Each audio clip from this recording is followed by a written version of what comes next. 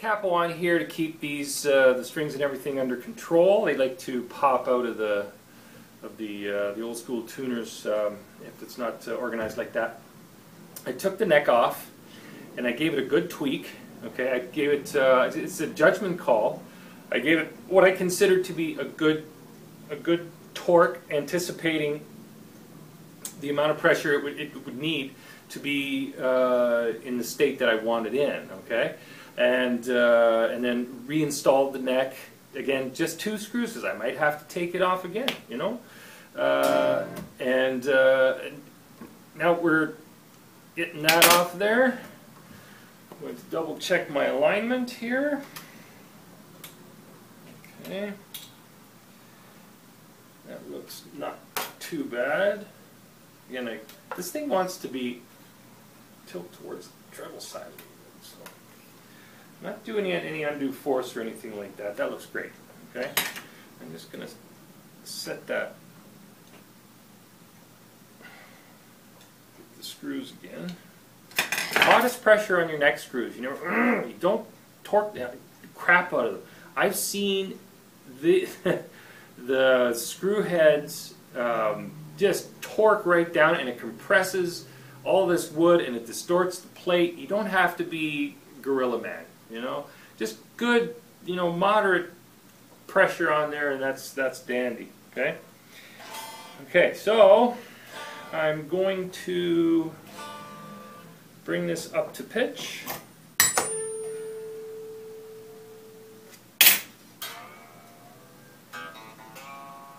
That was my A440 pitchfork, by the way.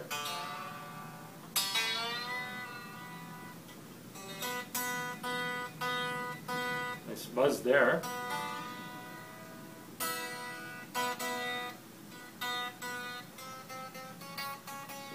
Wonder where that's from. Well, we will find out. Okay. So, alright, I'm going to take 2 seconds and see if I can locate what that little sizzle is all about. Let's push the string around a little.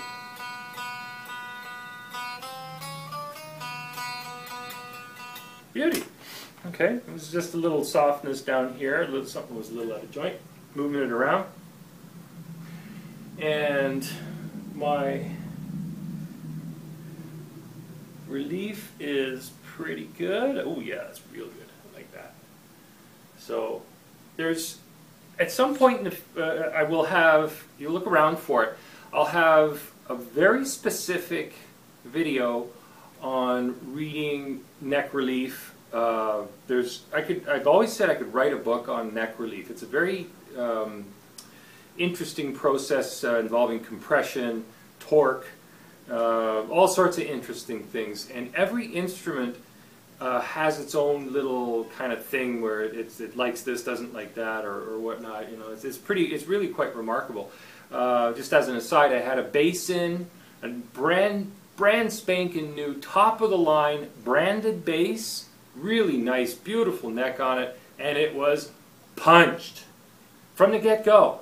Punched, you know, like the neck was just like I couldn't find a happy spot on that. Like during the relief setup, the neck would either bow back here because of too much compression here, and it had a scoop up here, and it was just, I mean, this is a brand new instrument. I go, buddy, I said to the owner, take that back for warranty, and he didn't, and that's okay. Okay, that's his choice to do that. But in my books, I go, that is a subpar instrument. I have special tricks and things that I do to coax necks into better condition when I see them like that. And I tried with this one, and it wouldn't settle down.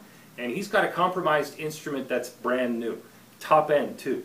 Not cool. Okay, but it just shows, you know, even brand name stuff is not immune to the natures of force and the natural quirkiness of wood. Internal soft spots, could be whatever, you know. Anyway, it was unfortunate. Back to our show here. This bit of relief looks good.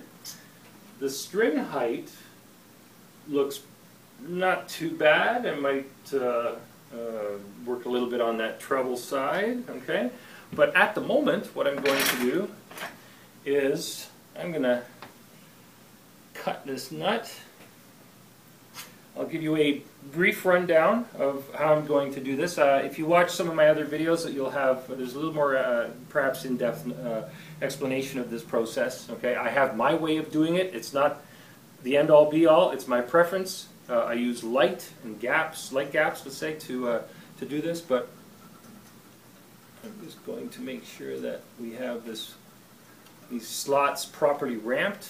The height on that low E is good. What I'm looking for is a certain amount of light gap between the string and the top of the fret. Okay, using the ambient light that's in here. When I first moved in here some time back, quite a few years now, compared to my old shop, this lighting was very different. I had to relearn the process, but it only took a short time. Anyway, I'm back cutting this a little bit to finesse the front edge of the slot there.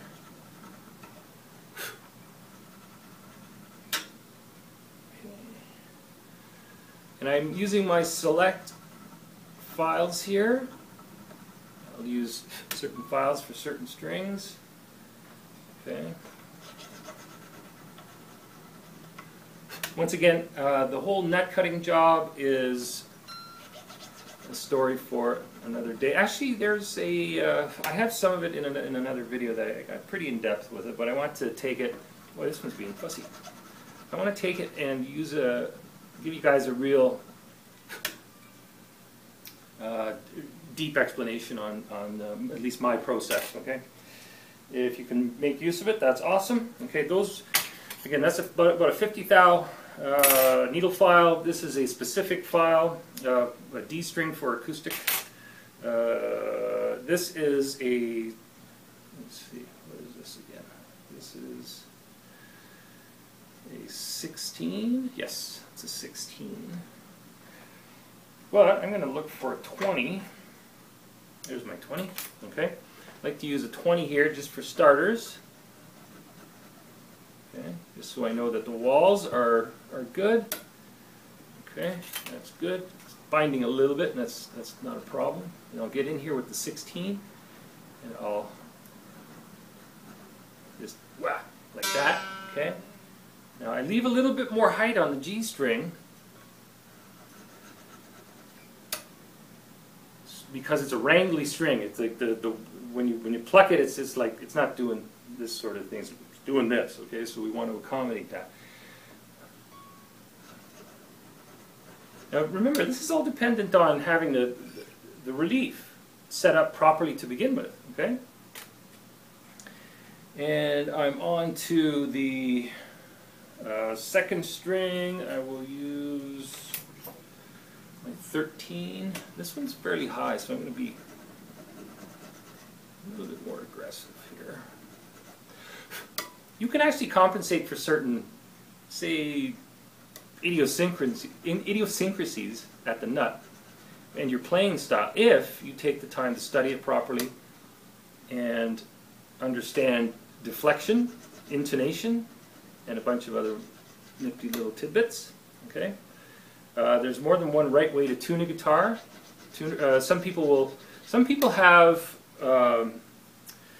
a vice-like grip on. They're naturally heavy-handed, and other people are very, very soft. Okay, their approach is very light, and the nut and the whole instrument can be set up to tailored to their particular styles, and that includes the nut. Okay, that's dandy. And I'm going to finish up with my stubby 10 here. Notice I don't have it under the button or the string tree here, and that's fine because I don't want to wrestle with it. Okay, I'll get a fair read with it as is. I'm very, very careful not to nick the back end of the neck too. Okay, this back ridge here. Sometimes they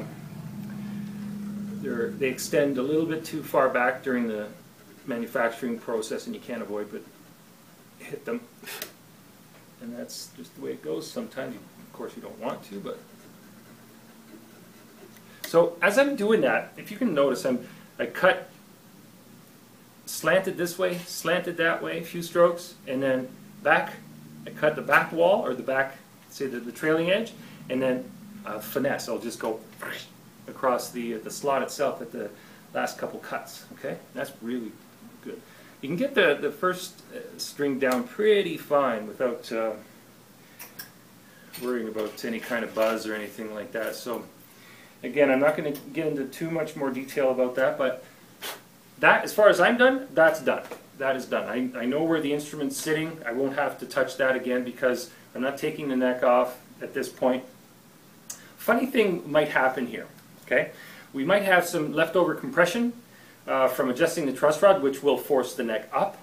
Okay, and I will make a point of telling my client that I had to use a couple good torques on that neck, and if it decides to move, it's not a problem. It's just a matter of a readjustment. That's service after the fact, and that's good business. Okay, always throw that out there. That you don't want to say, so, well, you know, I couldn't.